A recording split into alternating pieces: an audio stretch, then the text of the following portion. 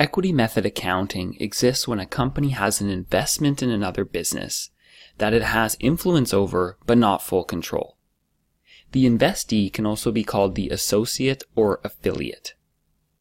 And this occurs when the company has a 20 to 50% investment in the business, meaning it controls 20 to 50% of the voting rights.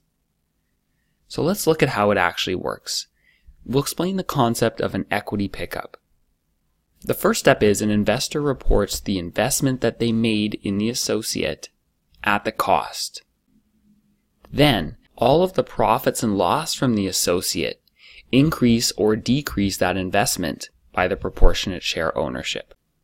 And then finally, any dividends paid out from the associate are a reduction in the investment account. Let's see how this actually works with an example.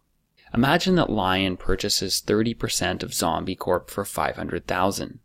At the end of the year, Zombie reports net income of $100,000, and half of that, $50,000, is paid out as a dividend to its shareholders.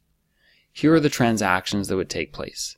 When Lion initially makes the purchase, it's going to record a long-term or non-current asset called investments in associates. So it would debit $500,000 to investments and associates and credit cash for $500,000 to pay for it. Let's look at the next transaction. Lion receives its dividend of $15,000, which is its proportionate share, and records that transaction.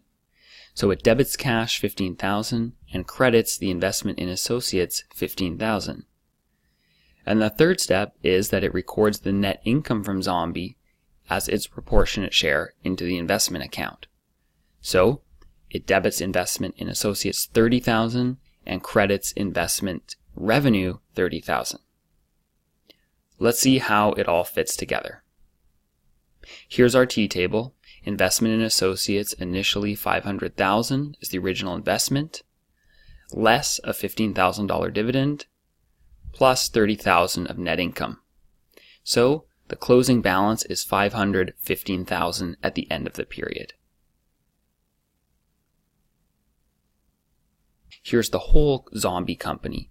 The whole company had net income of $100,000, $50,000 of dividends, and so therefore it had retained earnings of $50,000. Each of those items get multiplied by 30%, as that's Lion's proportionate share. Hopefully this has illustrated how to perform the equity method of accounting.